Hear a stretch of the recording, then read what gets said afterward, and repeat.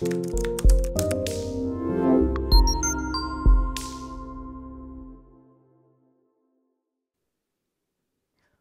back to the 2020-2021 school year at Hunt Elementary School. My name is Mrs. Miller and I teach upper grade SDC. This year, we will continue distance learning. There will be a few changes and I'm here to tell you about some of those changes. Some of the things that are the same are that we are going to continue to use Google Classroom and we are going to continue to use Google Meet for all of our needs. This year, there will be 2 live classes in my classroom. We will have a whole group and we will have a small group class. For the whole group class, that will be the entire class. There will be an 8:50 a.m. sign-in and instruction will begin at 9 a.m. For the small group class, there will be 3 to 5 students per group. And each student will have a specific group time, and I will inform the parents of what group time that is for their students. Now, let me tell you a bit about Google Classroom. When you sign into my class, it looks like this.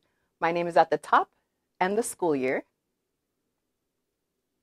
And once your student is enrolled, the very first page, called the stream page, will have announcements and also the Meet link in the banner.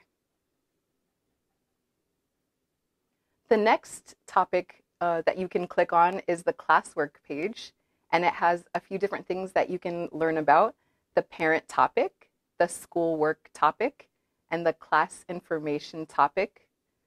The topic that your students will be in for most of the time on Google Classroom will be the schoolwork topic, and that is where they get all of their daily lessons and work that they complete at home through distance learning. In my schoolwork topic, it will look like this most of the time. On the very top will be the material, or you can think of it as a digital learning packet. In the digital learning packet, which I will talk about next, it will have lessons and instructions for each student on each day. Below the weekly lessons, there's also homework for each day, and I have also labeled that by date and school day to make it more clear for everyone.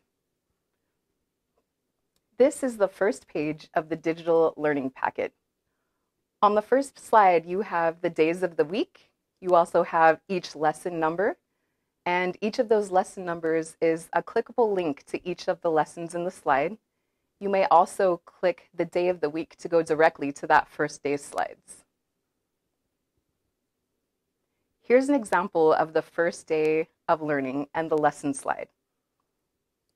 If you notice at the very top, there's a speaker button where I read the directions to each student. Down below, there is also a lesson instruction video so that you can be clear on how to complete the lesson and instructions. Any blue link you see on a slide is clickable and will take you directly to the information that you need to know. At the very bottom of each slide is an arrow to go to the next lesson. At the very right-hand corner is a home button in case you need to return to the first day of slides. One thing that I want to make sure you know is that attendance is recorded in various ways. Since we are not starting off in the school building, we take attendance for the students attending the live Meet classes, as well as students participating in the online digital packet. So please make sure you help your student to get to class each day, and also make sure you check in with them once a day to make sure that they're doing their schoolwork.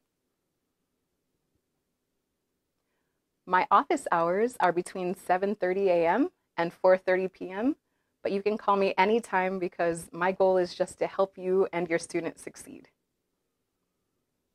This year, we are using the Remind app at Hunt Elementary School, and it works by receiving text message updates, which you can also respond to, and I'll get those messages. You can also download the app if you would like, and it has a very clean interface.